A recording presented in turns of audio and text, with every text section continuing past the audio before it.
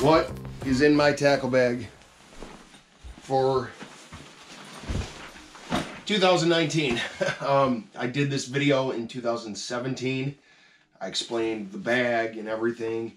I also did this video in 2018, and now I have people requesting this video for 2019. So today's video is going to be what is in my tackle bag. But before we get into the contents of the bag like we've done before, I will say that this is the Plano A-Series tackle backpack. And this backpack kind of holds a sentimental value to me. And if you're wondering why, that's because this is the tackle backpack that, well, it's the most recent tackle backpack that I got before I started my YouTube channel. This has been with me on all of my fishing trips, bank fishing, out on the boat, Lake St. Clair, Lake Michigan, Lake Huron, out with all the other YouTubers and Instagrammers I've fished with, subscribers, you name it.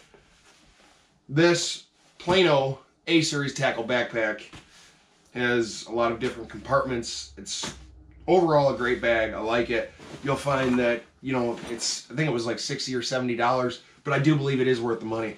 I could sit here and tell you about the bag and the padding and the straps and the zippers and how faded it is from the sun, but we're going to skip all that and we're just going to go right into the tackle. So I hope you guys enjoy. And if you are new to my channel, this video is also intended towards you guys that haven't seen one of these yet. Okay, so normally I would open the bag, show you what's in the bag, all the trays. I did a bunch of filming for this, so we're going to be incorporating that as well. But anyway, might as well get started. This pocket right here. See, it kind of looks messy. First up, you have the Rapala lip grip. I use this once in a while, you know, or sometimes I'll tear my scale to 0 and use it as a lip grip and then hook the scale to it up here. You know, just, I mean, it's always good to have one of these. And that'll bring you to the next piece of Rapala, and that is the 50-pound digital scale. The heat turned on. Turn the scale on. Pounds, ounces, zeros. Press it to tare it. You can go to select different bins. Turn it off. Then you have the Rapala Superline scissors. And yes, these are very good for Superline, very good for cutting braid. I like these a lot. The only issue the only issue with these is that they will get rust sometimes. I mean, they're going to get wet from baits and stuff. These last me anywhere from a few months to 6 months, or sometimes longer, depends. And looks like we have a Strike King Red Eye Shad in the 1/2 ounce, unopened from the fall, the Chili Craw. This is not the tungsten 2-tap, this is the regular, which I use both. See, speaking of the 2-tap tungsten, regular 2-tap. Anyway, so moving on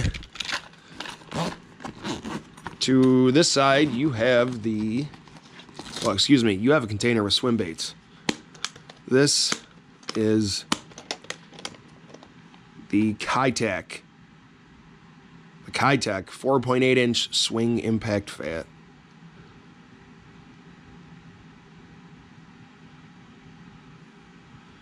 There's a bunch of different ways to fish these. Jig heads, Texas rigs, swim bait hooks. The list goes on. Not going to really get into that.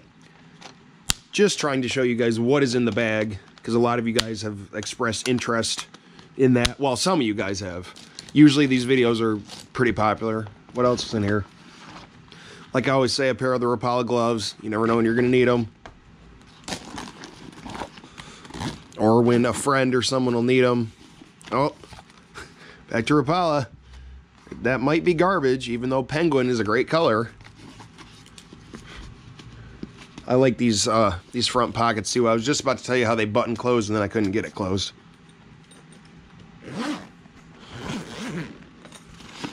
You have a pass to an island and another place that I fished, and my fishing license. I know it's in a Walmart case that I'm going to have to renew here in a couple months. I usually keep those there. I mean, it is common sense. Everybody should know this, but I do not fish without a license. That is even when I'm bank fishing and river fishing. It's just common sense. There's a lighter in there. You never know when you're going to need that. You know what's in here? Football jig, garbage. Here's a 3/8 football jig from Strike King, of course, with the Gamakatsu hooks. I've always liked that one. Then you also have the Gamakatsu offset shank-worm EWG 3/0 hook. Excuse me, the Superline EWG. I like these for Texas rigs better than I do the regulars. I used to use both, but then I just decided to start using these all the time. I've just found that works better for me. And of course, more garbage in the bag. I told you guys that I was going to clean the bag out and like redo it. Well, I haven't got around to doing that, so bear with me on that. Plastics galore up top. Rage Craw. Kitex Swing Impact 4-inch. Brush Hog. Look, there's one out of the package. Oh, that's because I left the package open. Oh yeah, starting in a disaster. Anyway, Brush Hog, the Trench Hog, Fat Baby Finesse, more Senko, Coffee Tube, Vile Craw. I do a lot of Texas rigs, a lot of weightless Texas rigs, jig trailers, jig heads. Okay. I have to mention it every time.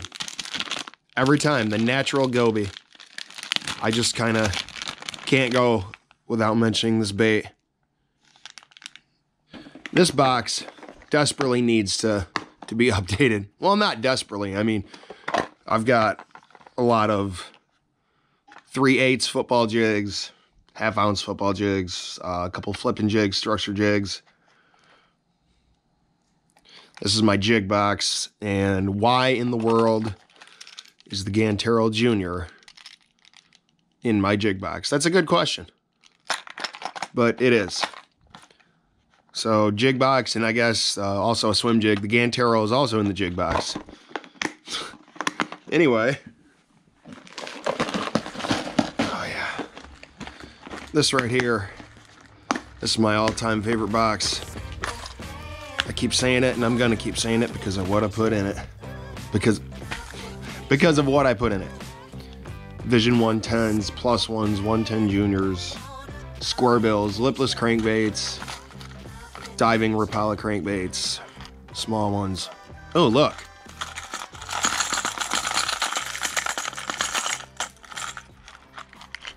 The MONSTERBASS diving flap slap next to the FX Knuckle 60.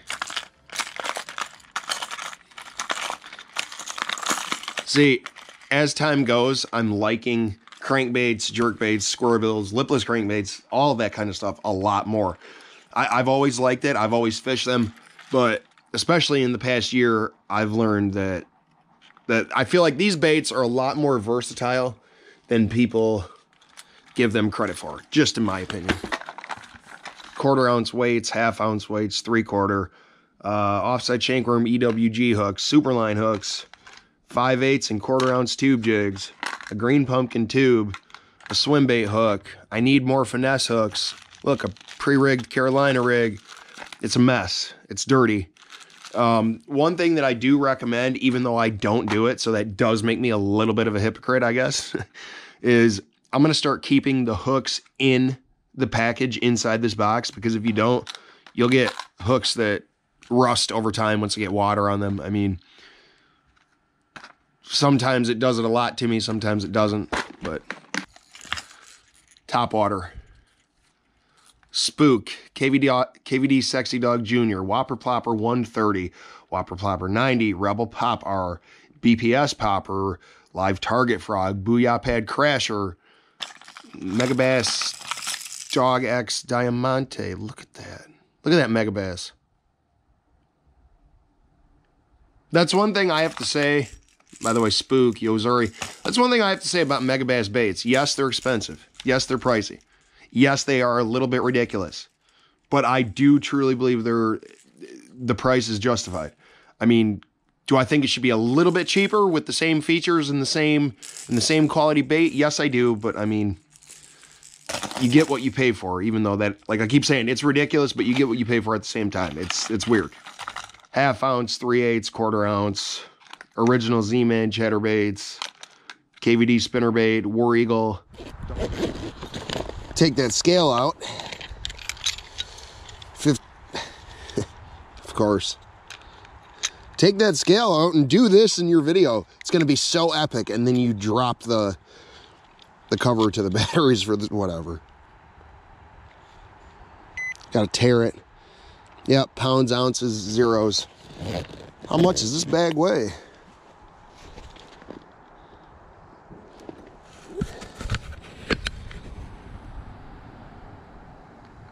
£13, 0 ounces. Like I said, I've taken this bag everywhere. It's been on all of the boats I've been on. Paddle boats, aluminum boats, bass boats, flat bottom, blah, blah, blah, blah, blah. The list goes on. Bank fishing, river fishing. I'm tired from work. Let me know in the comments. What do you guys use for your tackle box? Yes, I included you guys because you guys are just as important.